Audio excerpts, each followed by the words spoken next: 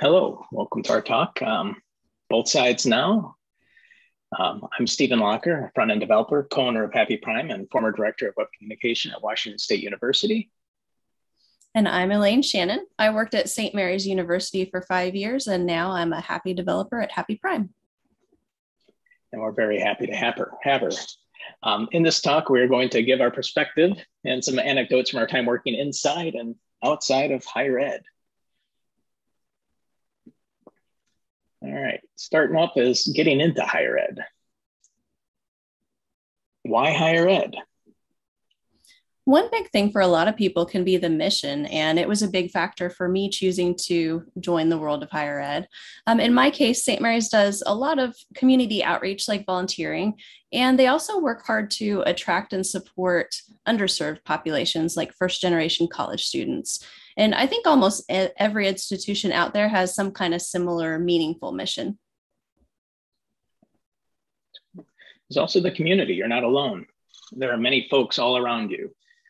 You may be on an island in your office, but there are a lot of others that are also in their own islands. There's an opportunity to kind of find them, work together, form teams. And there's also folks like you at other institutions. So coming to things like WPCampus allow you to kind of link up with some of those folks. The campus, there's students give a lot of energy to the space. Libraries, food and caffeine close, athletics, arts and galleries, symposiums and lectures, room to learn and make mistakes. There's also the speed of higher ed. There's a different rhythm in higher ed, mostly because a number of hours aren't usually allotted for a project. Generally, the project gets started and is completed when it is completed. This is not to say that it isn't more or less stressful. It's just different and can fit certain people well. There's often time to figure out to get something right. There are pressures and endless tasks, but usually the work can get completed when it is completed, unless it is tied to a scheduled event, which we definitely work around a lot of those in higher ed. All right, so how to get into higher ed? Well, there's communities. Get active in those with High Ed Web, the one you're here now with, WPCampus. A number of folks here are also hiring authorities or are close with folks that are. It's good to know them. There's job boards at all individual institutions. higheredjobs.com also is another good resource. What higher ed is looking for.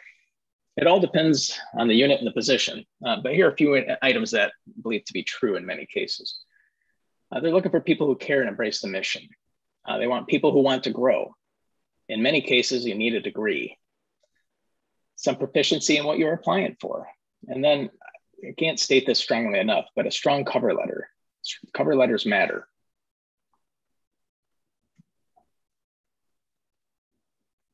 Managing websites in higher ed. This is our next section here, talking about kind of what you have maintained. Elaine and I both have been here, and we have a few thoughts. No matter who you are, a central unit or a unit with an academic lab, within an academic lab, there are core competencies that you have some control over. The first area to talk about is governance and core items. First and foremost, know what it is you need to maintain. What are your core items? These are items that you need to make sure that are always running. A few of note, it might be in a core bucket depending where you're at, but the platform, framework, data syndication, all these items require site maintenance. It takes time. Stuff needs to be updated. Updates sometimes break items. You need to take time to make sure the updates are working. Updates sometimes require retraining, moving from one editing experience to another. Remember that it isn't just code. There's also accessibility, brand. And just one note on brand, actually we have a couple notes, but make sure that there's a web person on the brand team, somebody that knows and understands how accessibility works, understands contrast, understands structure, understands fonts, all those kinds of items. If there's not one in your institution with a web there, make sure that you push to get somebody on there or push somebody that can get them on there. I have found in many cases you can get somebody onto that particular committee, and I think will serve your best interests. Along with that branding, if you create a web style guide, it's helpful for everybody, everyone from outside contractors to all the departments scattered around campus and all the designers everywhere. So defining those styles visually and also adding some of the text to explain why you made those decisions can help them understand details like why would you use a different font on the web than you do in your printed alumni magazine? It can help everybody design collateral that matches the website better, and it can also improve your user experience. So when a visitor clicks from one site to another, if there's similar visual styles, it makes for a less jarring experience. Other thing essentially is collaboration, and collaborating effectively plays a big role. It's important to empower everyone to do their job. Instead of being the arbiter of bad news or policing, making people feel like you're imposing restrictions. A good way to help with this is to be empathetic. Empathy goes a long ways. Remember, many of these content creators are all over the spectrum when it comes to understanding technology and the amount of time that they have to dedicate to the web. Many of these folks, web was not a part of their job description when they were first in this position. This has been something that's been handed over to them. And it's also important to note that folks tend to avoid working on items that they don't completely understand or that they might feel are difficult. Make your tools as easy to use as possible and be sure to offer training and guidance. Getting input from various departments and offices is also important to maintain a personal presence. If you have folks that you oversee, or at least a web presence of, get to visiting them at least once or twice a year in person. I had a mentor who once told me as a faculty member that the only time faculty member ever thought they were talked to is if you went to their office, sat down in their office across from their desk and chatted with them. Otherwise, they never felt like they were communicated with. So it's just good to remember that while that may seem odd and hardly fair, it is unfortunately a reality, and it doesn't hurt to do that. Also, empower enough content creators to help ease the burden of maintaining the web. But also note that think about your user access. Give a decent amount of thought to that, because it is easier to give somebody access than to remove it. And so when you create your user plan, do think about that. One of the best things we did in the Office of Communications to foster community was set up a weekly meeting to talk about the website. We'd chat about the current projects and also brainstorm ideas for different targeted sections of the site every Friday. It helped the whole department get a better feel for the work we were doing. And periodically, we'd invite people from other departments across campus just to keep them in the loop and hear some of their suggestions and pain points. And having that time to listen to each other is great for improving those relationships across campus. Going along with that, kind of creating a community.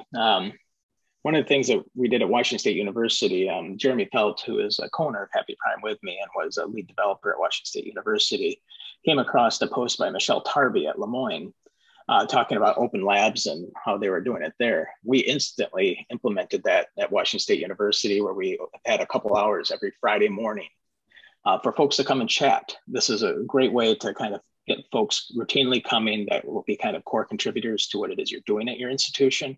It's a great place also to do training, ask questions, get users to test things.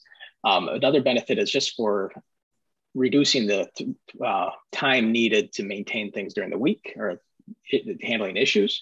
We were able to ask folks that emailed us or called us if they'd be willing to show up at an open lab where we could work with them there instead of having to do it Monday through Thursday. Also, routine training sessions. Set up one-on-ones once a month to talk about basic WordPress or whatever your CMS or you're working on. And then have a second one that might be topic-based, something about how you're doing something with tables or accessibility.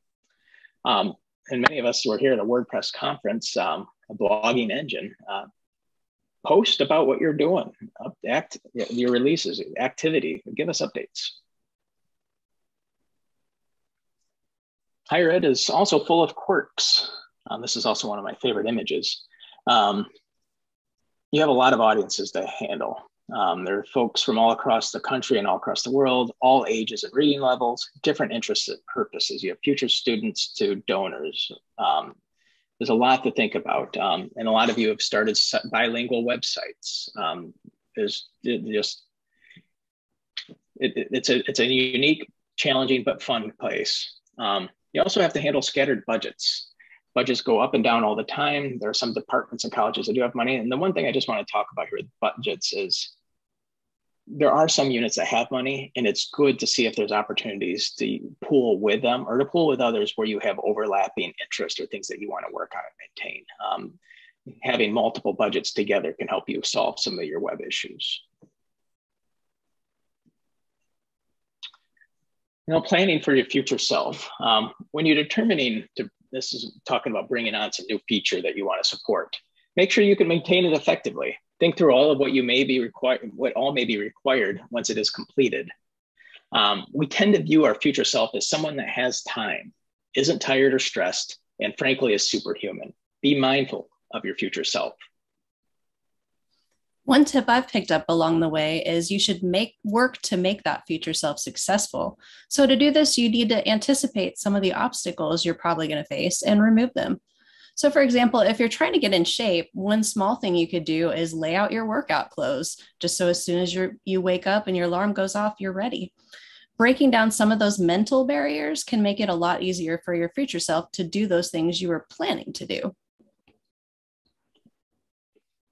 And then think about what kind of maintenance is required with this feature. What's the ongoing training look like? Who is going to own it? We would recommend that all supported web tools, infrastructure, training have a person specified that owns it.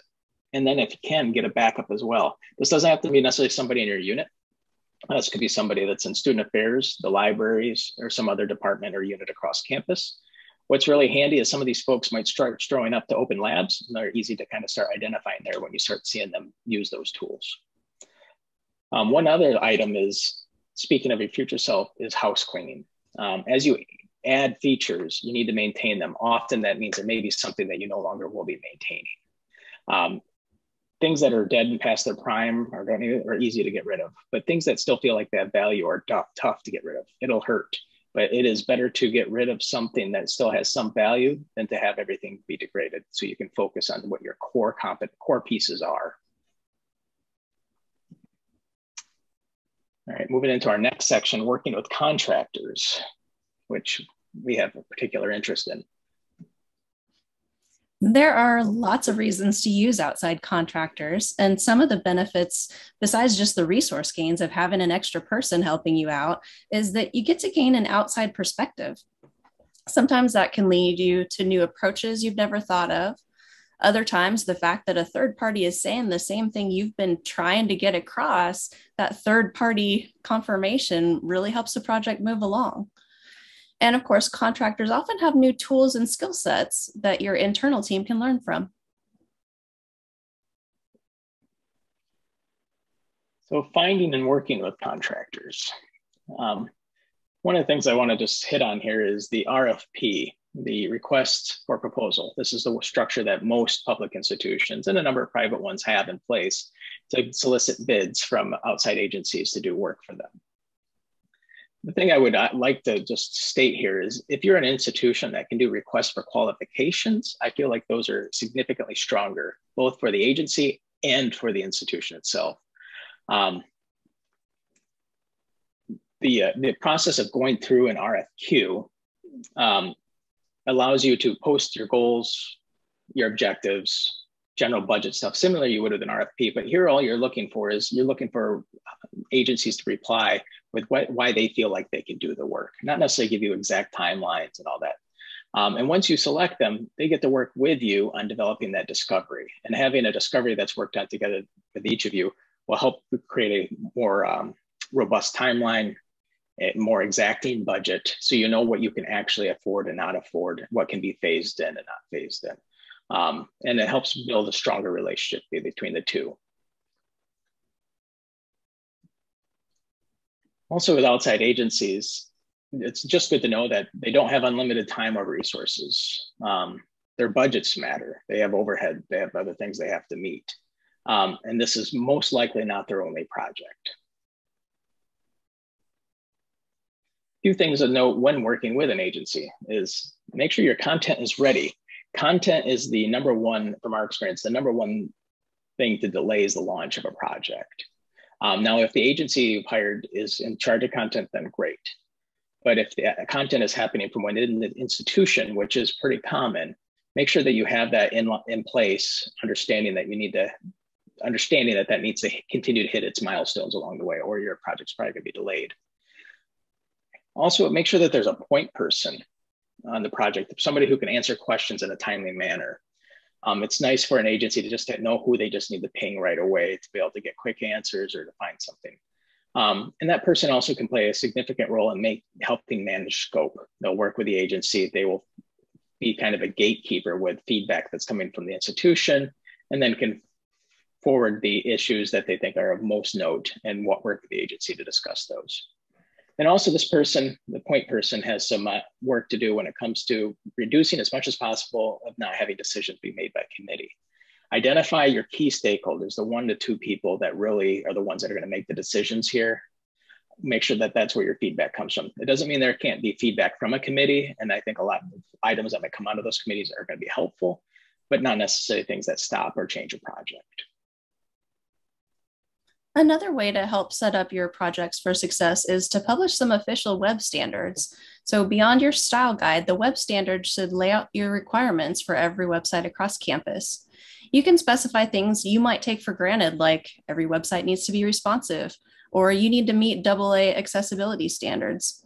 This is also a good place to be really specific about some of the more common accessibility issues.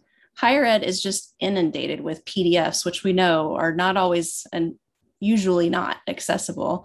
And if you include a section in your web standards encouraging everyone to use live text instead of PDFs and a little disclaimer of why, it can help start that planning so much earlier in the process that you can potentially get some better results. It also is going to help contractors to know exactly what standards you're measuring them against, so they can focus on what's important to your institution. Handy. And then now the last part of the life cycle that we chat about here is leaving higher ed. So why leave? Well, there's sometimes opportunities for higher pay, flexible schedules, remote work, more varied work. Just sometimes you need a new challenge, potential increase in professional development opportunities. And this has been an interesting time as we've been for the last 18 plus months. We've been in the middle of a pandemic. If you've been thinking about changing a career, you're not alone. Nearly a quarter of all US workers during the pandemic have thought about changing their career. Nearly a third of all folks under the age of 40. The pandemic has been a driver of a lot of self-reflection, especially when it comes to employment. It's okay, it's natural, and maybe it's a time to make a jump. You find what fits. So you decide when you're looking to leave, some things is, what interests you? What do you care about? What your core values are? And then even to kind of assess what skills you have and what skills you want to improve. One path forward, some smart folks have decided to start an agency. This is not always the right route, but this is a route, or you can go independent. When you're doing this, focus on making some connections and building relationships. And you've been doing this even before you start an agency or going by yourself or go independent. But while doing this, in my opinion, focus on those connections more so than creating your own website and trying to get this visual branding in order. A lot of time gets spent on those, but I don't think the payoff is nearly as much. The payoff is not as significant as when you're building those relationships. All right, so building relationships, where are we going to do these? Well, you're at one place again. The WPCampus is another great place to build relationships. You may have done some really great things at one university, another university may be interested, and suddenly you're freelance for hire. They're like, oh, would you be able to help us? Meetups, web conferences of all kinds. Also, reach out to agencies or individuals that already are where you're looking to go. Many times they'd be happy to sit down and chat with you. And if you might get lucky, they may happen to be looking for a subcontractor on a project they currently have. Contribute to WordPress core. Lots of opportunities and learning and networking there. There's a lot of discussions and chats, and your name starts getting through there. That is a good place. A couple of things I would think, and this is, if you have the opportunity to do so, it's a pretty privileged situation, but take on a project or two before you leave. What's nice about working in higher ed is usually there's no restrictions on doing outside work. when you leave, think about having some work lined up. If you have a big project lined up, that might be just the kick to get you out. From a more legal standpoint, hire an accountant, incorporate, set up taxes, etc. And then go to your state's web presence and look for RFPs. RFPs may not be the easiest way to go, but it starts getting you an idea of the type of work that's there. And once you start submitting proposals, you start getting understanding what that structure looks like. Then you have a template to keep working on those. But your states will publish, where all the public departments, so the public universities, the health department, anything that's tied to that state, they'll have any web projects posted on their RFP. So I know not everyone has this option necessarily, but maybe you're ready to leave or you're having to leave and you need some time to think about what you want to do next. So like many folks, the pandemic pushed me out of my position in higher ed, and I was fortunate enough to be able to take some time off. But during that break, I really encourage you not to just disconnect completely. Stay connected to that network. Keep up with friends on Slack and LinkedIn, browse some job postings, and do some new projects. Maybe there was something you wanted to do in higher ed, but you just never had the time or budget for it. Now's the perfect time to experiment. Or maybe there's a new skill you want to pick up and you can hop on LinkedIn Learning and take a course so that you're ready for that next position. It's good to rest. Well, take a jump if you want. Indeed is your friend. Your friends are your friends. Having support when making a jump makes a huge difference. And then I think we'll move into questions and comments. Elaine and I, you can ping us also at any point through email or our website as well, at happyprime.co, and just submit a question there. Anyway, thanks. And we're pretty active on Slack as well, if you want to reach us there. Also thanks for joining us today. Yep.